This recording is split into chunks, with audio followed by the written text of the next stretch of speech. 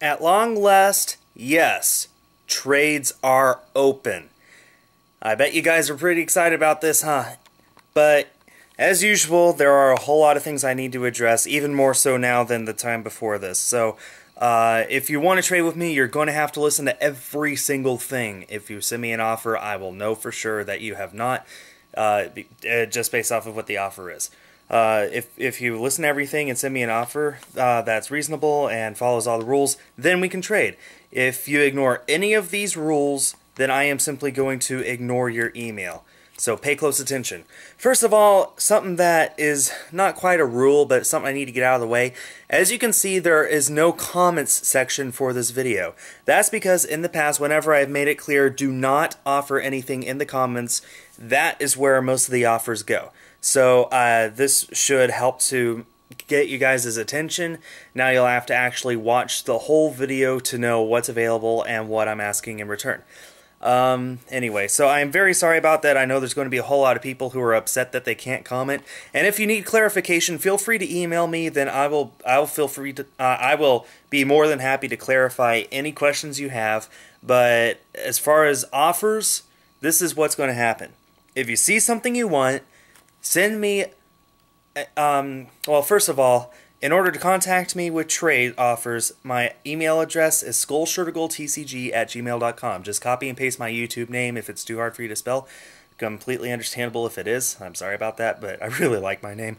Anyway, so if you see something you like, first of all, I am only trading for cards on my wants list. The link to my wants list is in the description. If you're unable to access it for whatever reason, once again, email me and I'll just copy and paste it for you. But otherwise, I am not trading for any Pokemon cards outside of my wants list. Absolutely no exceptions. I cannot emphasize this enough. That being said, I am also trading cards for Amiibo figures. Right now I'm only trading for Marth, Little Mac, and Pit. I seriously doubt any of you are willing to trade your figures for cards, but if you are, just know that that option is there, but otherwise, only cards on my wants list. Now, here are some very important things that I need to address. First of all, I absolutely, under no circumstances, send first. So if you arrange a trade with me, you're going to have to send your cards to me first. I'm very reputable. If you doubt that, then I can give you a list of people who I have traded with and who have been satisfied with their trades. And yeah, if you have a problem with sending first, then simply don't trade with me. There's bound to be someone else on YouTube that you can trade with. Anyway, I think that one's pretty clear. 2, if you're under the age of 14, please contact your parents before contacting me. No, not contact your parents, but ask their permission to contact me. There have been plenty of instances in the past, even after my last trade binder where I made this crystal clear. If you need your parents' permission to do anything, like contact a stranger over email or send someone mail and get something in return, you're going to have to talk with them about it before you talk with me. If you're an adult, great, then we're cool. If you're not an adult, if you're still a kid, even if you don't know for sure, just talk with them. I've gotten so many angry parents who are angry at me, angry at their kids for doing this, and I'm not a fan of it. You're not going to be a fan of it if your parents get upset. If you really want to trade with me but your mom says no, well, then I'm with your mom. That's about as far as I'll go with that. If you do get their permission, great, then we'll talk as much as we want. One more thing is I also do not send out my Skype or phone number to anyone for any reason unless they're like my closest friends, but definitely not for trades. So if email is not enough for you, then we'll have to figure out some other way to make it work, but no personal information other than my email. 3, I'm only trading for cards on my wants list. I've already made that clear. Once a trade is finalized, no changes can be made. If we finalize a trade and then the next email you say, oh, I see something else in the video I want, that's going to have to be a completely separate trade. You can't add it to the current trade that we've already done. Once it's finalized and I give you my address to send your cards in, that's it. Either you have to completely cancel the trade or we're going to have to create a new trade on top of that one and you're going to have to send that one first. That's just the way it goes. There've been, you will not believe how many people have tried to alter a trade after they've sent it to me. or after it's been finalized. And here's the last thing that is brand new. You must send out your trade within 2 weeks. If I have not received the trade within 14 business days of us finalizing the trade, then it will be canceled. And if I receive your cards after that, then I'm just going to send them back. That's my last say on it. That being because if you guys saw my last trade update, not my trade binder update, there were a whole lot of cards that had been part of trades for a month to some of them for 6 months. And out of all of those, after I made that video, this is 2 weeks later, I only received like 3 or 4 trades, and I had to put the rest back in this binder that you see right here. So if you finalize a trade, send out your half within 2 weeks. If you're unable to send out within 2 weeks, then let me know and we can work out something. But if you knowingly do this without letting me know, then I'm going to assume you either send out your thing or you're not serious at all.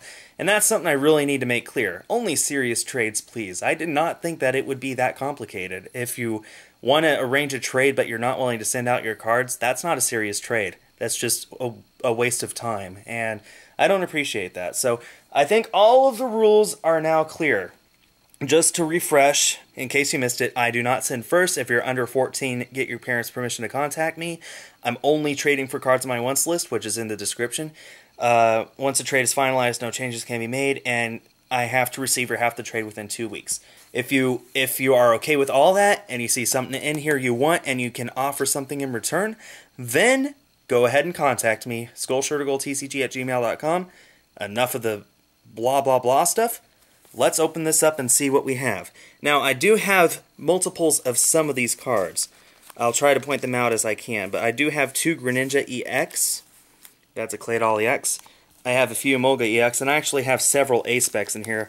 I have Rock Guard, I have Victory Piece, and you can't see it, but I also have G-Scope, and what was the last one? Oh, Gold Potion. So I do have those 4 A-Specs for trade. Let's see. Everything else here should be pretty obvious. Everything here is near mint or better. I'll let you know when we get to stuff that isn't. And I have taken out all of my World Champion promos. Everything here is only real cards. I mean, World Champ cards are real. They're just not very collectible, and they're absolutely not playable. I might have more than one Shaman. Yeah, I have more than one Shaman. And these are all, even if you can't see it, they are all penny sleeved, and some of them have real sleeves on them. Just depends on the card. And I did go to League this past Sunday and made some trades there. That's why there are some blank spots. I might have more than one Keldeo. Probably not, though. Yep, just one. So I keep these cards in as good condition as possible. So, yeah. Don't worry about that. If there's something that's less than mint, I will let you know. And that is a Japanese Full Art Venusaur EX, which is a secret rare in X collection. I think I have more than one Skarmory. Yeah, I have more than one Skarmory.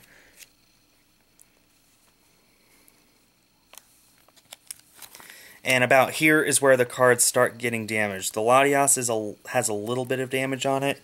The Charizard, I'm going to see if I can't get this at a good angle. It has some bends and dents in it. Same with the Ampharos. Blaziken is excellent. Lamagod level X is excellent. This is a mint Japanese Malamar. It's just Japanese, so I put it in here. And that is a Hippowdon level X German. This Latias has a whole bunch of... Actually, I might be able to get the lighting. Yeah, you see that? That's not the protective sleeve. That is the card itself, so just be aware of that. That's German Gliscor level X, near mint. And everything here is just so damaged, I don't even know why I have it in the binder, just so you know. Yeah. And then we're finishing off with this page.